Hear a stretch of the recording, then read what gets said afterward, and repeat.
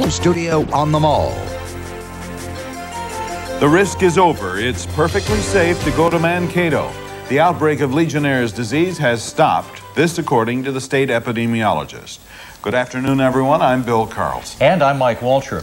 And since cooling towers in Mankato appear to be the source of this disease outbreak, we had some questions about who's responsible for maintaining those towers right here in the Twin Cities.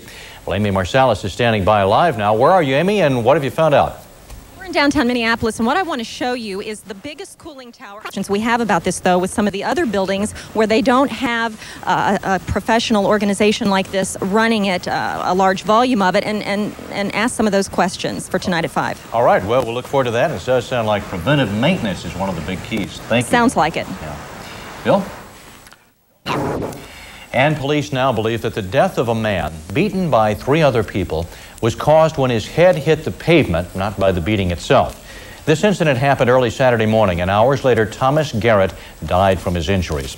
Rhonda Kinchlow has been following the progress of the case, joins us now. Rhonda, do we know why this actually happened? We don't know why, but we may have a lot of information later today coming from police.